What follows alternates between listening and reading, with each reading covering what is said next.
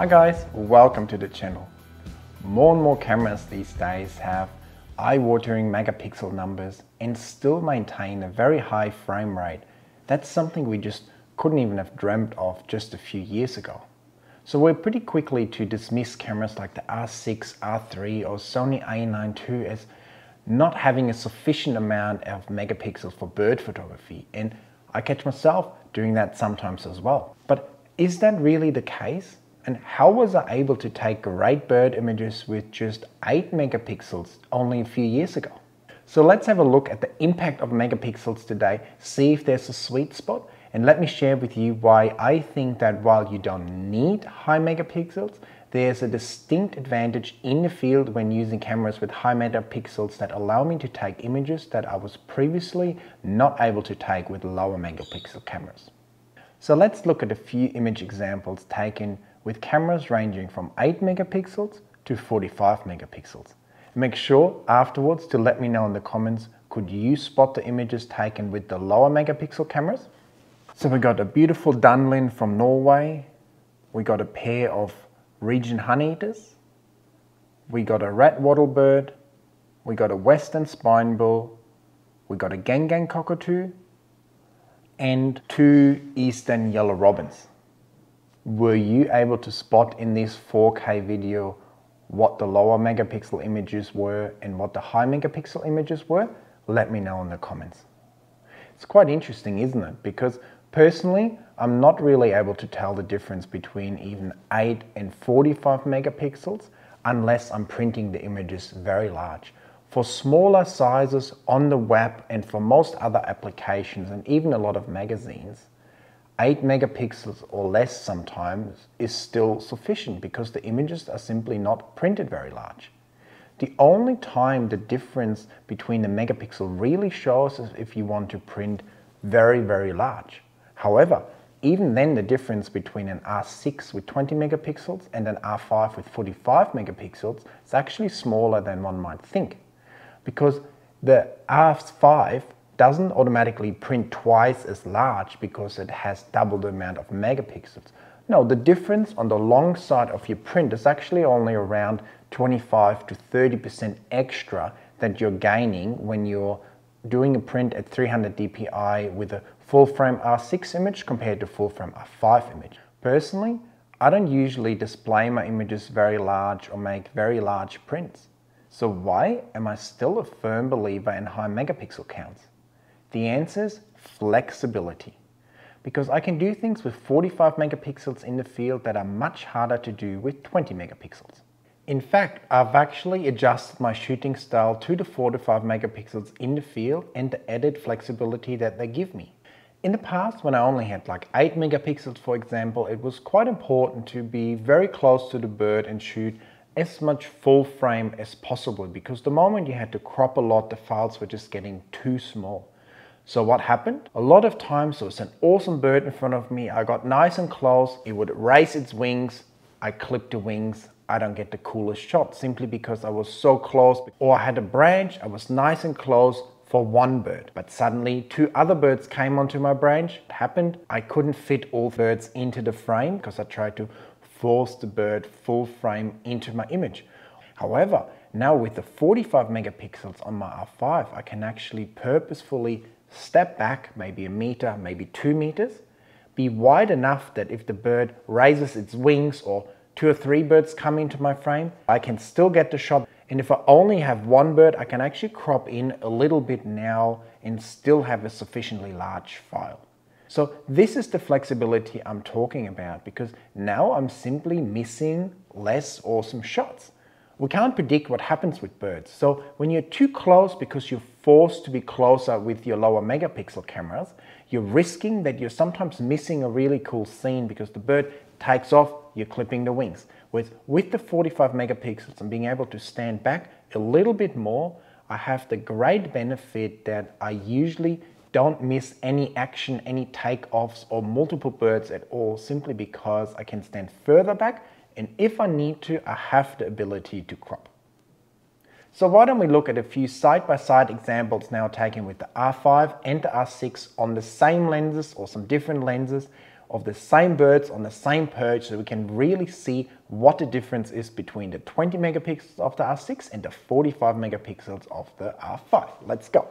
So here's the first image of a Cape Barren goose, and if we zoom into that we can see fantastic details, not much noise at all, great sharpness, and just an overall nice image. If we go to the next image, is the same bird taken from the same position but this time with the R6.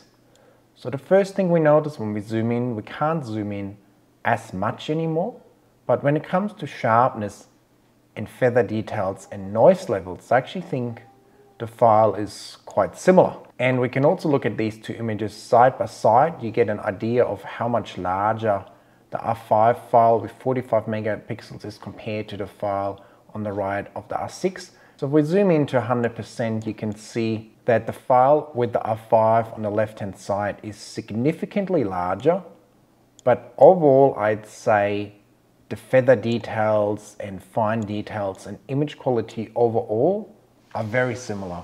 What would you guys say? So at first glance, the difference from a pure image quality standpoint is pretty similar, isn't it? But obviously, as we can see, the file of the R5 is significantly larger.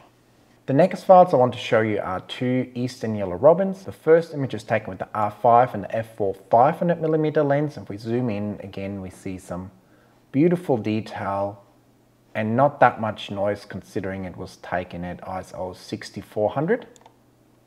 Then we have a similar image of the same bird on the same perch, this time with the R6 and the 500mm lens.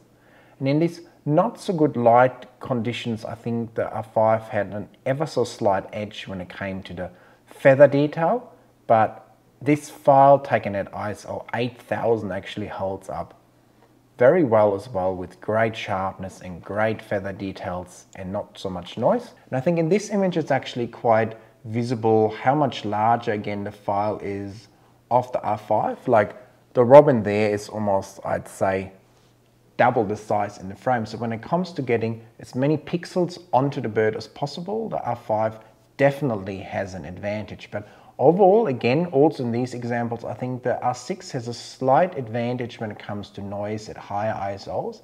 But overall, I think the image quality between the 20 megapixel R6 and the 45 megapixel R5 is not super dramatic. I'd say the R5 has a little bit more detail, but looking at these side by side, I don't really feel like there is a night and day difference. What do you guys think? On the left, we have the R5 with a 500mm lens, and on the right we have the R6 with the 600mm lens. So in this example, the R5 has a 100mm disadvantage, but let's see which bird is bigger in the frame, 600mm R6 or 500mm R5. So if we zoom in to 100%, we can actually see quite interestingly that even though the R5 has a 100mm disadvantage, the file is actually still bigger. Like the bird, when we zoom in to 100%, is still much bigger in the frame. So let's go ahead and crop these images to how I would crop them. So the R5 file taken with 100mm less on the left hand side is still over 11 megapixels, whereas the R6 file on the right hand side is a little bit under 7 megapixels. So even with that large 100mm difference in focal length, the R5 file is still significantly larger than the R6 file. And this is one of the main advantages for me when I talk about that flexibility with the high megapixel camera. I can stand a little bit further away, simulated by having less focal length in this test, and still get quite a nice large file after cropping. And here's a raw file of the tree creeper, and then we have my edited file afterwards. And if you want to know all about image editing and how you can make your own images stand out, make sure to check out my masterclass down in the description, where I show you exactly how you can learn to edit your images step by step to perfection and make them stand out from the crowd. So if that's of interest to you, make sure to check it out. It all gets a little bit more murky and harder to decide what's best when we look at these cool programs that are around now, like Lightroom Super Resolution or Topaz Gigapixel AI. Both of these programs are very capable and can enlarge your photos from 20 to 45 megapixels or larger without losing much image quality. So in theory, you could use an R6 and then just upsize all your files to the R5 size or whichever size you need. That will actually work and can be a decent workflow. However, personally, I feel like that works the best when the files are as uncropped as possible. Where you lose more image quality is if you do a large crop on your R6 file and then try to blow it back up. So while the cameras in the 50 megapixel range maintain an advantage in flexibility because you can make them really big or crop them a lot and still have a decent file size, you can definitely work with the smaller sized files from the R6, for instance, in the 20 megapixel range and enlarge them enough with these AI programs that you are not really at a big disadvantage. So in saying all that, where do you think the sweet spot in terms of megapixel is? Personally, I think for most photographers, around the 30 megapixel is probably the ideal compromise between file size, ability to crop, and cost, because the files are smaller and faster to deal with. You can have smaller sized and cheaper memory cards. It's less demanding on your computer. You can usually get away with just using a laptop for editing your files. You have less noise in your images, typically at higher ISOs, and more forgiving when it comes to poor technique and how demanding the camera is on the lenses. So there's a lot of arguments to be made that a lower megapixel or sort of intermediate megapixel camera is probably the best deal for most photographers. What do you think? Let me know in the comments. The real reason for me to have a high megapixel camera is that ultimate flexibility that I've talked about, because I actually miss less shots in the field and end up with a lot more usable images that even after cropping still have a very sufficient file size. And if I need to, I can always upscale that crop again in one of those AI programs. It's quite a fascinating topic, isn't it? We always get hung up on 20, 24, 30, 35, 45 megapixels. But for most use cases, the image size probably almost doesn't matter, because we're usually looking at the images at such a small size that even an 8 megapixel file is still sufficient. So do you need high megapixels to take great bird images? No. But is it nice to have, and is it nice to have the ultimate flexibility in the field of being able to step back a bit more and still crop and still have a large file? Totally. But in the end, we just have to remember that the higher megapixels usually come with a higher cost, because we have to have faster computers, faster memory cards, bigger memory cards, and so on. So for most people, the range of 20 to 30 megapixels is probably quite a nice compromise. What do you guys think? Let me know in the comments. However, personally, I'm still a little bit in love with the high megapixel cameras, because even on a big screen like this, you can open up the file and then you can zoom all the way into the eye and you see all this amazing detail. So there is something about the high megapixel files that I really enjoy besides the flexibility in the field. In saying that, a camera like the R6, R3 with 20 or 24 megapixels will be more than sufficient to take amazing bird images and even crop a little bit if you have to. I hope you enjoyed this video. Like always, make sure to please give me a thumbs up, share the video with your friends, and subscribe to my channel. Also, check out my masterclass in the description, and I will see you guys in my next video very soon. Bye!